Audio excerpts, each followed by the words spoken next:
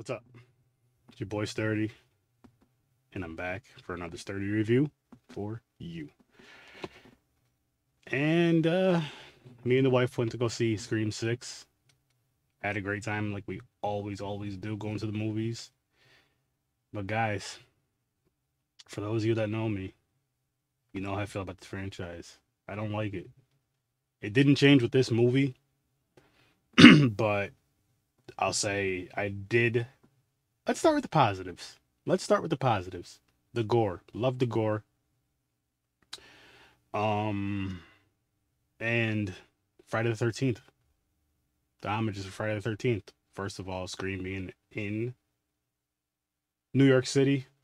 I'm sure Jason Takes Manhattan. Well, Scream being in New York City in quotes because I know a lot of it was also shot in Canada, a la Friday the 13th. There's another one. But no, they did show. So there is a scene. It's going to be spoiler-ish, but not too spoilery. Um, but no, there was a scene where they showed Friday the 13th Part 8, Jason Takes Manhattan, guy sitting down at a point, and it shows the movie, parts of the movie here and there. Corey Feldman's name is mentioned. Also, people's favorite Friday the 13th. Oh, that's what it was. Someone, final chapter, because they had a crush on Corey Feldman. That's what it was. And somebody gets thrown through something. Now, those of you who know the Friday the 13th franchise, and you know Jason loves throwing people through shit. He does it in a few movies. Not all of them, but he does it in a few of them. And it happened in this one with Ghostface. So there's some positives. Like I said, lots of gore, some pretty good kills in it. I'll give it that.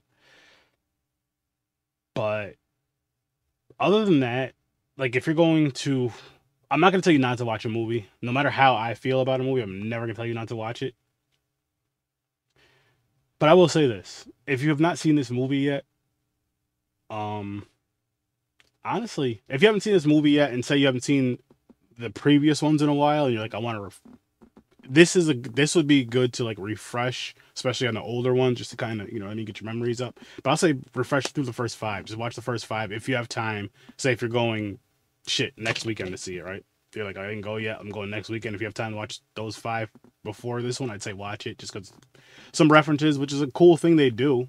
It's a cool thing they do, but this just doesn't, for whatever reason, I just do not like the Scream movies. As much as I tried over the years, as many times as I've watched them over the years, and I know part 7's coming out. We've heard that it's going to happen, and I know me and the wife are going to go watch it. And what I might do next year, because part 7's supposed to come out next year, what I might do, not definitely, but what I might do, is just watch 1 through 6, and then, watch 7 when it comes out. A little closer when 7's, there. But, yeah, I just really didn't care for it too much. Like I said, it's Scream. It's a Scream movie. It's basically, I was just talking to my brother Henry about it, and he was saying that how it's like real self-aware meta, like pretty much how they all are. The whole meta term, I guess it's some new shit, but pretty much how they all are, which is whatever. And maybe that's the reason why I don't like it. I just never. These movies just never grasped me as far as liking them. Like I'll watch them. I think the best thing I can say is they may be a fun watch, just to watch them. But I'd also say that if I was to watch these movies, like most horror movies, and it's not, I don't know, fear or nothing, this is a horror movie that I feel. Actually, no, I say this, and you can say about any movie, but this is a horror franchise I do feel for myself, for me to finish a movie, and honestly, just for a better watch experience. But again, you can say it's about a lot of movies or any movie. As far as the watch experience, is watching this with people. At least one other person, if not a group of people, which, technically I did both because I was watching it with the wife. But there was a theater of people. So, group watch. But yeah, this franchise is a group watch franchise to me. Like, it's, I don't know. And the only reason, I'll even say this too. Like I was talking to my brother just a few minutes ago, and he was saying he probably wouldn't watch this one again unless, which, well, I said I would. I was like, yeah, same here. I said, but then again, I'll probably watch them all, when the next one comes out. This is the first one I seen in theaters. This is the first Scream I seen in theaters, people. And it's probably not gonna be the last one because if 7 comes out and comes out in theaters, I'm gonna see that, which it is. And if they make an 8th one, I'm sure me and the wife are gonna go see that as well, and so on and so forth. But man, I hopefully they end it within the next movie or two. Hopefully they end it within the next movie or two. I see what people. I've seen this before. I'm not even gonna lie to you. But people complain about franchises, keep making more and more and more.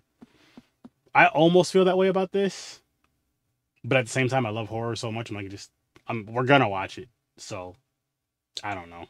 I don't know, but I do at the same time. I'm contradicting myself because I do hope they end it with either 7 or 8 and just leave it at that. You don't got to keep doing it. You don't have to keep doing it. Scream. This one though, again with the gore, that helped, and the Friday the 13th that helped.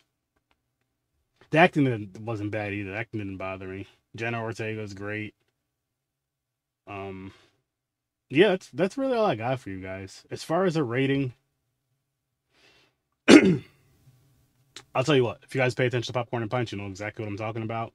I think it's better than the Indiana Jones movies, and I gave those all a 2. So I'll give this one a 3. I'll give it a 3. Like I just don't like it. I'm not sorry about it. I'm really not. We like what we like and all that other good stuff. But you guys have an amazing evening, night, day, whatever time you're watching this. I'll see you in your nightmares. Peace.